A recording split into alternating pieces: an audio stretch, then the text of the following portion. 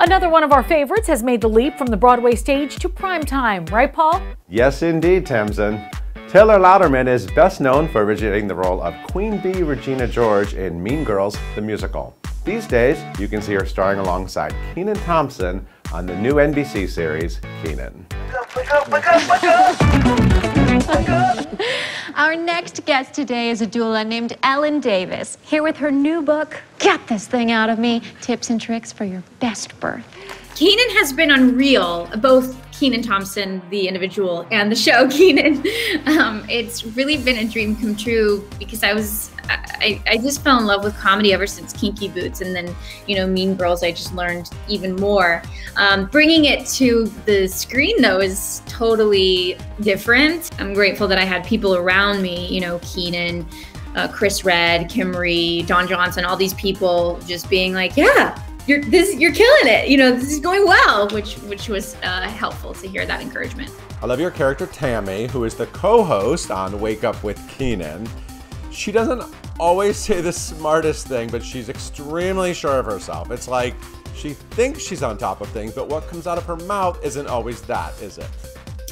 Correct. Yeah, she walks the line of being really good at her job and a complete mess, complete disaster. And I love that about her.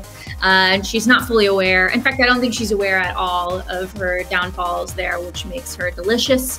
And you know, that energy of being on screen and having to keep it all together, and getting to see a little bit of unraveling when she or Kenan messes something up is so fun to play with as a character. Now, I've read that your backup career was actually to be a TV reporter like Tammy. Is that true?